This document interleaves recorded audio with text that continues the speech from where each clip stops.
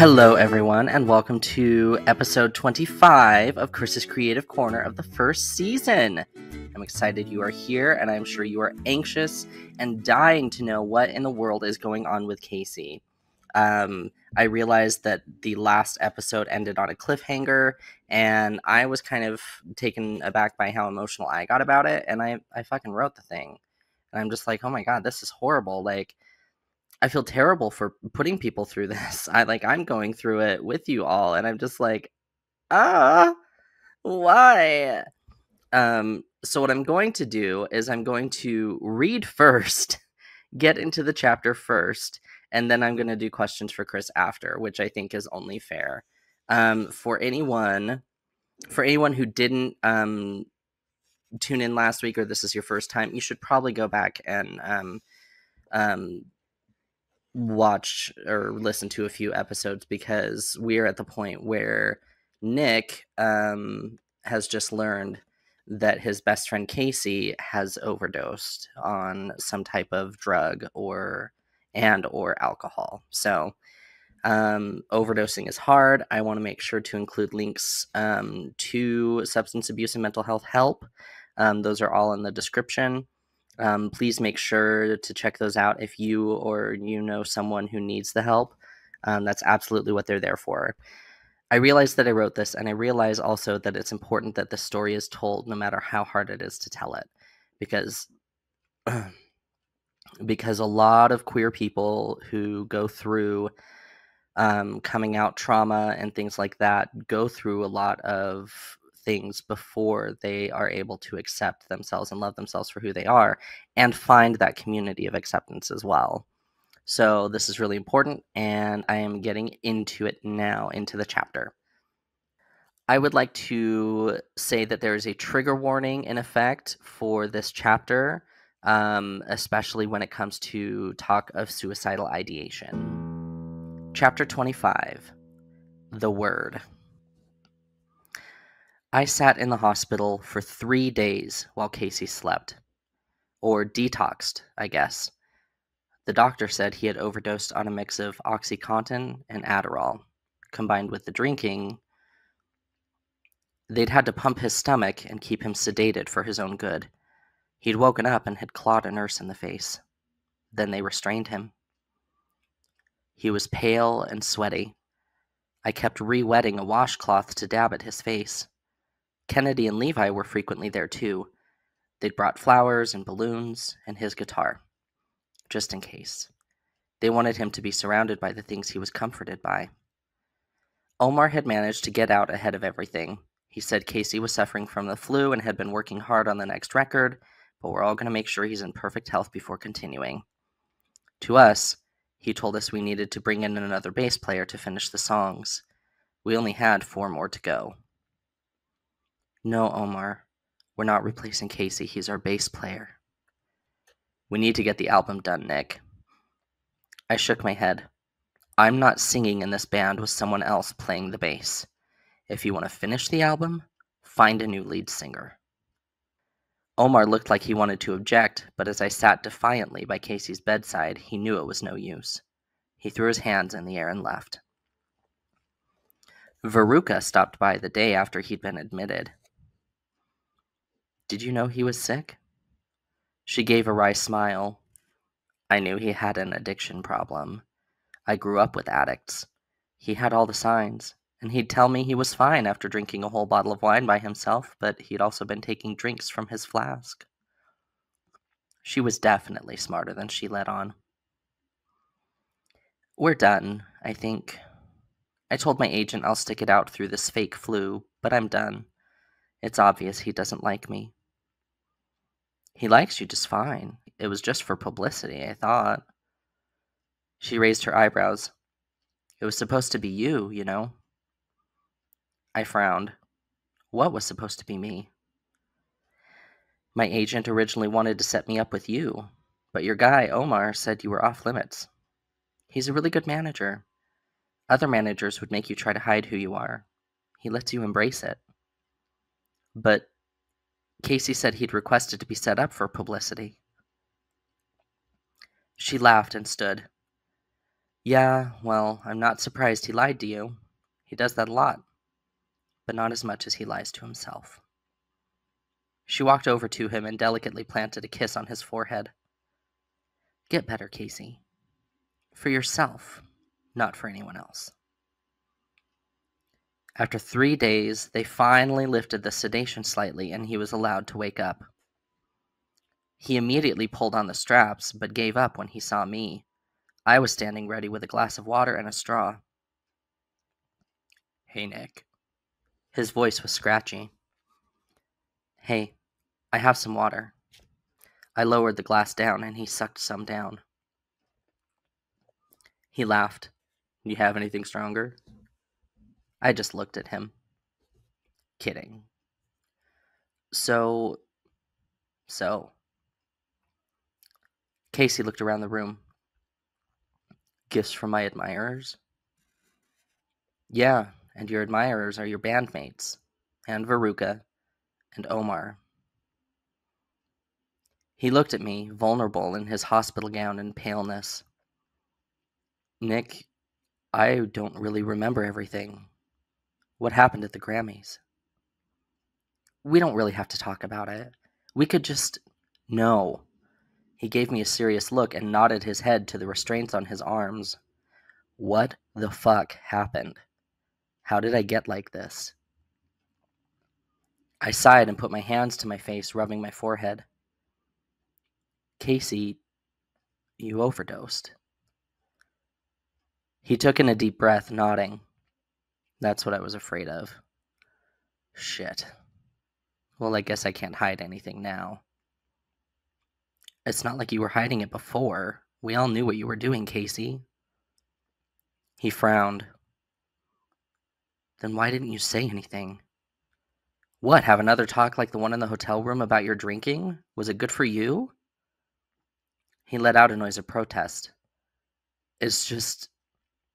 His eyes started to water, and then the tears started to fall. Shit.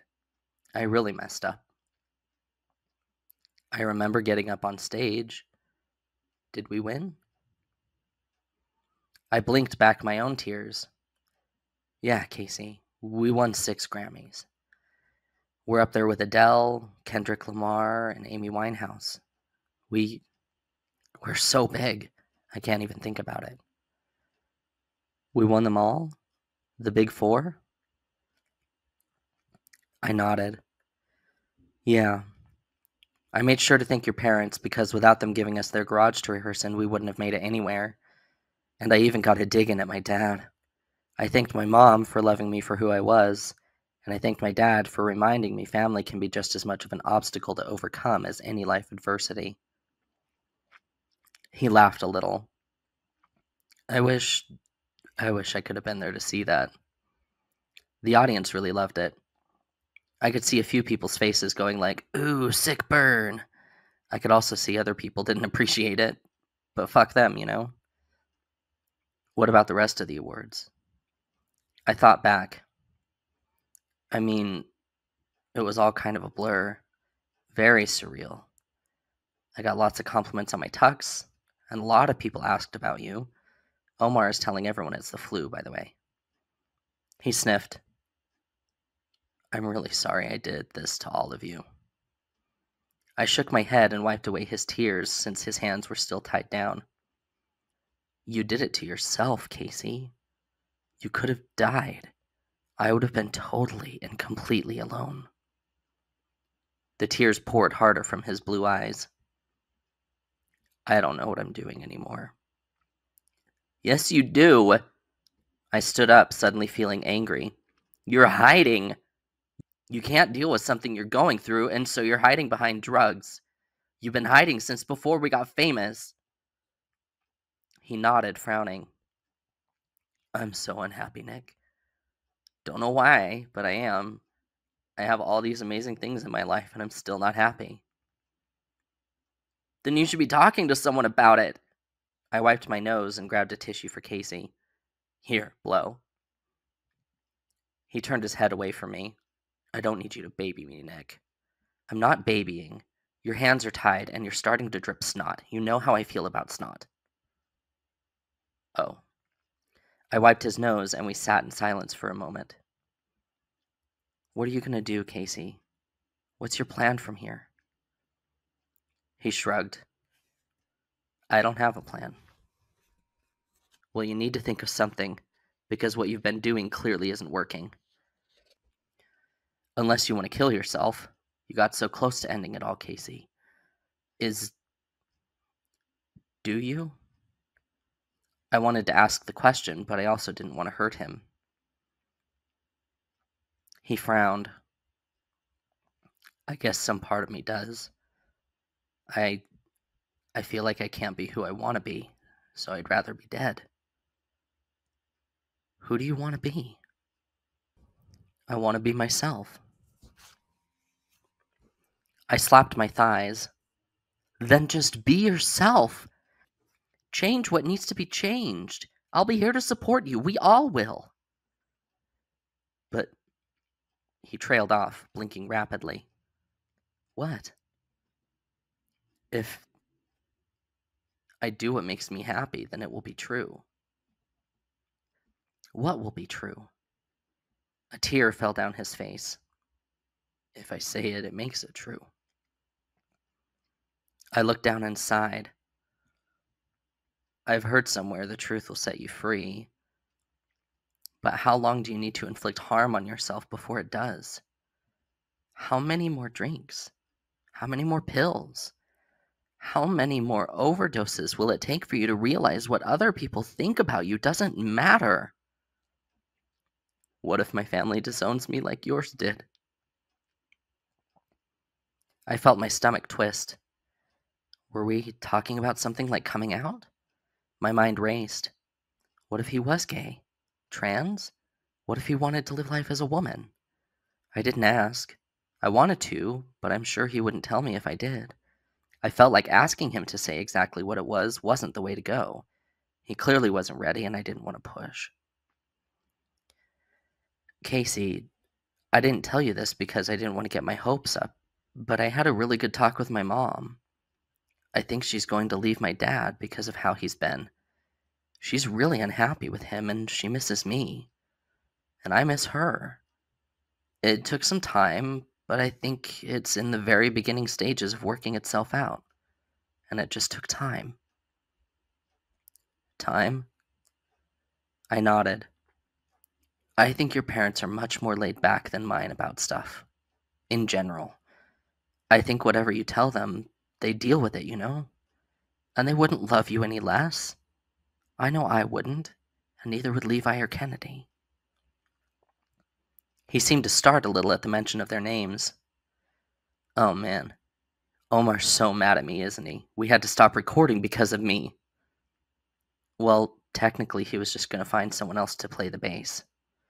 His eyes were wide. Who did he find? Am I done? No, you're not done. I told him he'd have to find a new lead singer if he replaced you, even temporarily. The album's on standby until we get you fixed up. He looked around the room. How can I fix this? What should I do, Nick? I squeezed my eyes tightly and rubbed them. I don't want to tell you what to do, Case. But I think you know what needs to happen for you to get better. He looked at me sadly. I've been thinking the word since I woke up. If I say it, it's going to make it true, isn't it? I nodded. But you would get better. That's the truth. He cleared his throat. Seriously, you said before I need counseling. And I still think you do. Now more than ever. Do you think it will really help? I looked at him thoughtfully. I mean, yes and no. Counseling isn't magic. It's a lot of work. You know what I went through when I first got out of high school, especially when it came to coming to terms with who I was. I mean, I still struggle with what other people think of me. I can't stand the idea there are people out there who don't like me, but I ultimately have tools from counseling that help me clear my thinking. Counseling didn't cure me or whatever. It gave me the tools to be my best self. He laughed a little. Be your best self. I've heard you say that before. Yeah, well, I try not to say it often since I don't want to sound preachy, but I'm going to get a little preachy right now. I leaned forward and gently rested my hand on his arm. You need two kinds of help. Counseling should be one of them. And the other, the word. I gave his arm a gentle squeeze. The first step in solving any problem is recognizing you have one. Do you have a problem? He swallowed hard and nodded quickly. Say it, Casey. I have an addiction problem. His face screwed up as more tears fell. I rubbed his arm. I'm right here with you, Casey. And you know where you can go to get help with this problem, right? You know where? He met my eyes and gave a sad smile with his lips. The word. You have to say it. I'm right here. He grabbed for my hand, and I held it in mine as he said it. Rehab. And that is the end of chapter 25. I want to point out that there are links in the description to make sure that if you are struggling with something like this, there are places you can go, places you can call, people you can talk to. I want to kind of lighten things up because Casey is recognizing that he has a problem, and that's a huge first step in finding recovery. And there's so much hope, even though he's so sad. He's so sad.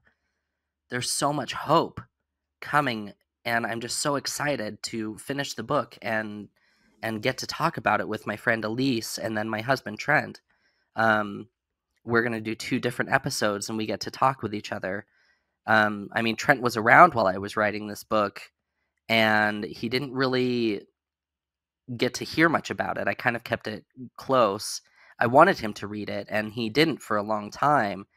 And I think it was ultimately because he knew that I was going on an emotional roller coaster with my writing, and he did not want to do that. He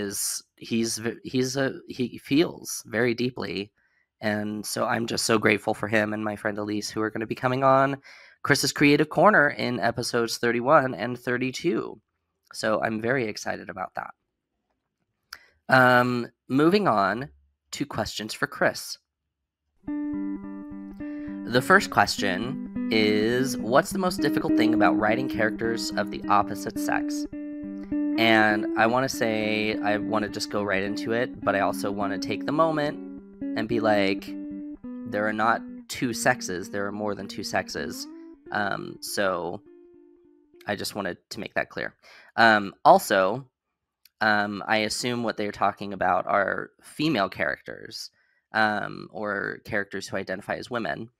And I didn't think that I had a problem. I don't have a problem writing female characters. When I originally wrote the sci-fi series, and I sent it to my aunt, the first book, she sent it back and she was like, I don't believe that this character is female. And I was like, oh. She was also like, but I also hear your voice very strongly in it, and you're not female. I don't identify as a woman, so that's just what I see and experience. And I'm like, oh, okay. Well, maybe that's a thing.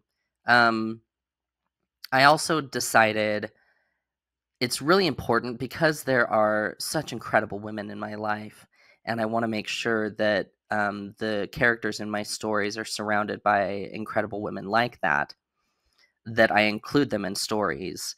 In this story, it's a little less. Kennedy is the woman, and so is Nick's mom. I know she's kind of been absent throughout most of this, and honestly, it's part of it is trauma reasons. Women go through so much bullshit, and a lot of it is inflicted by men. I mean, let's be honest. The patriarchy, toxic masculinity, that kind of thing. I know that there are probably men listening to this who are like, well, not all men. And I'm like, okay, let's use the metaphor of a gun. A gun can harm in the hands of someone who wants to do harm. The first thing that you learn in gun training courses is that you treat every gun like it's loaded, whether you know that it is or isn't. But how do you know whether a gun's loaded if someone else is holding it? You don't. You don't. So women have to be on guard from all men because they don't know which ones are safe just by looking at them.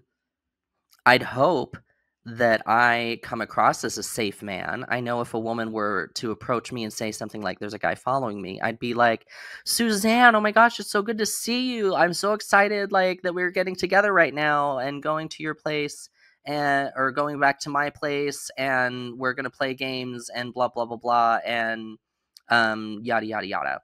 And just like totally fake a relationship with a complete stranger who's a woman to make sure that she's safe. I would absolutely do that.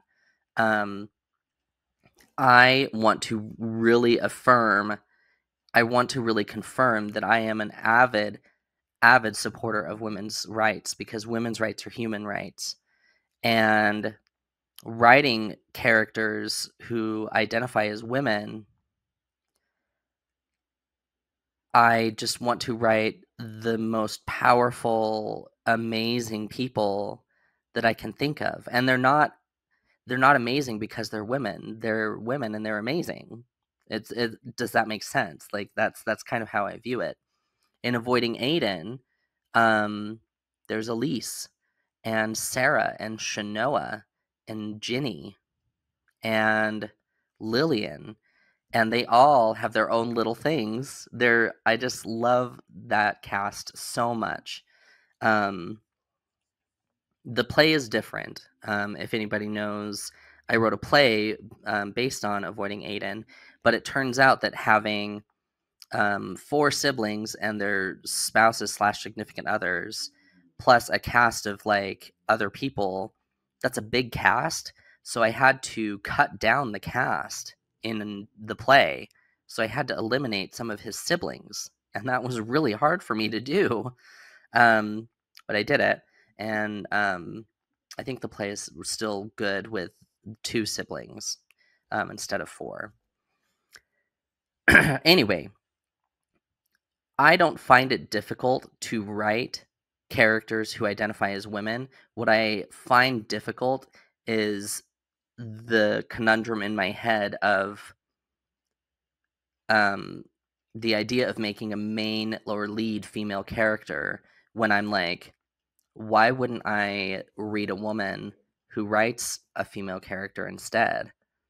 So often I think there's so many men who write female characters like so ridiculously. Like her see-through nightgown was waving behind her as she breasted bouncily down the stairs, her supple yet firm breasts with perfect pointed nipples. Like just ridiculous. Like, no, right? Real people. That's what I'm looking for first, is I want to look at a person. Gender identity and affectional and sexual orientation matter, and it's not the first thing that I look at when it comes to writing a character, and I don't think it's the first thing that people should look at when it comes to reading a book either. If people who have been reading Porch Light, or people started reading Porch Light and they were like, oh, this main character is gay, I'm not going to read this.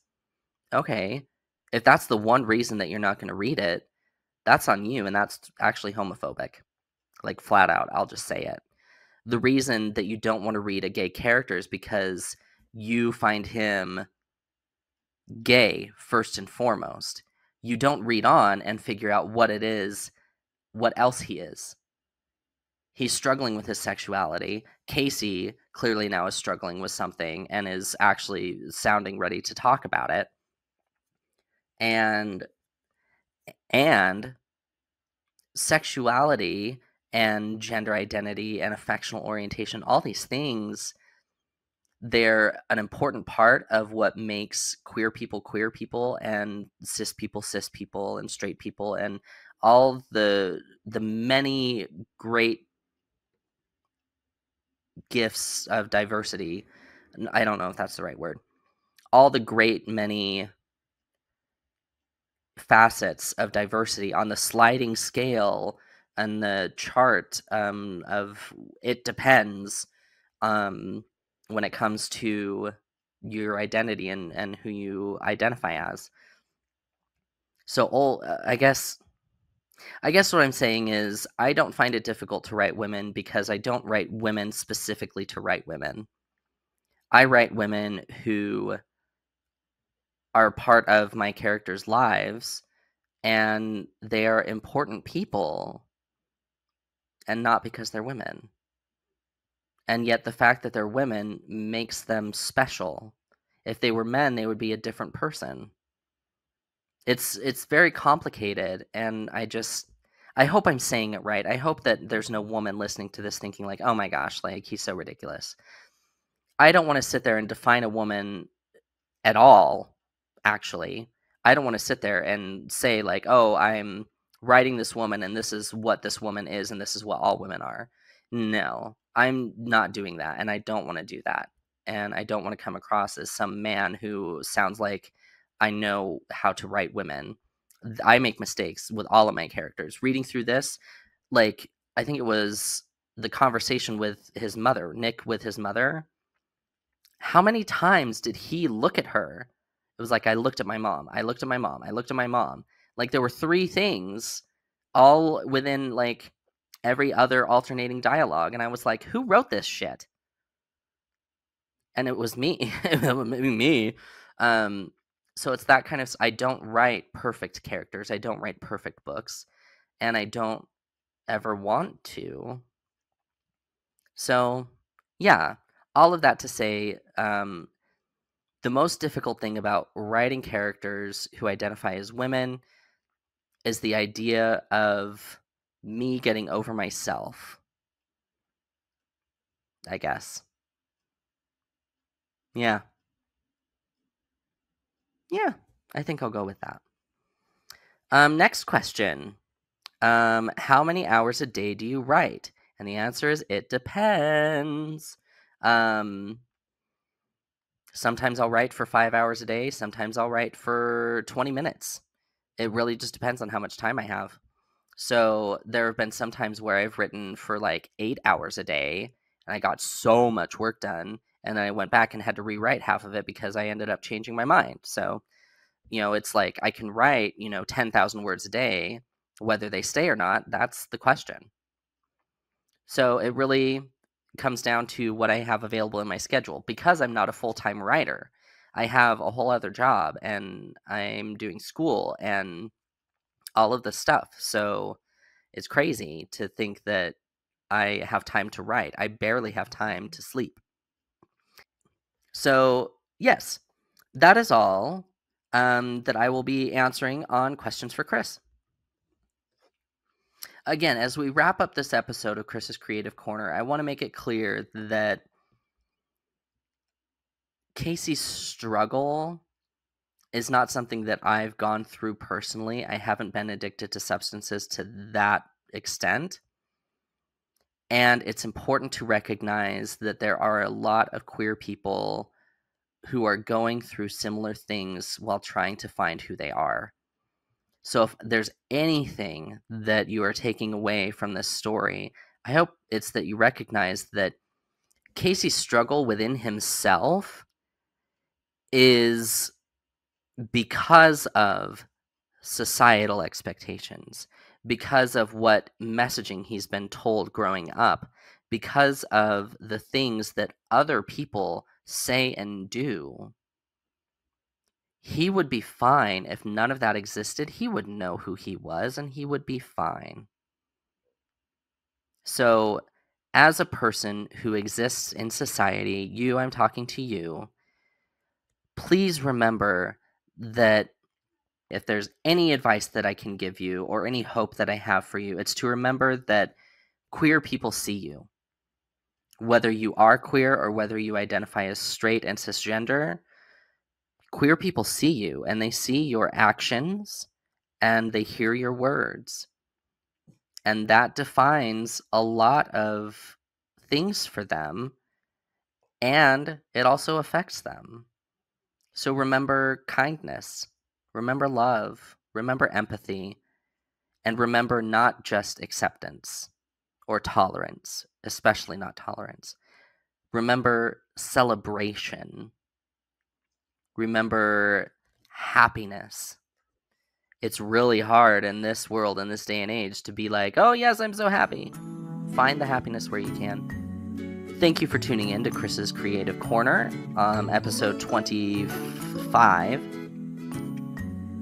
Thank you for tuning in to Chris's Creative Corner, episode 25. Hi, Chewy. Here's my buddy. Here's my buddy's getting some pets right now. I'm gonna leave now and pet my dog and maybe give him a treat. Maybe. Just maybe. He's my good boy. So I might do those things. Thank you for tuning in to Chris's Creative Corner, episode 25 of the first season. We will see you next time, and have a great week.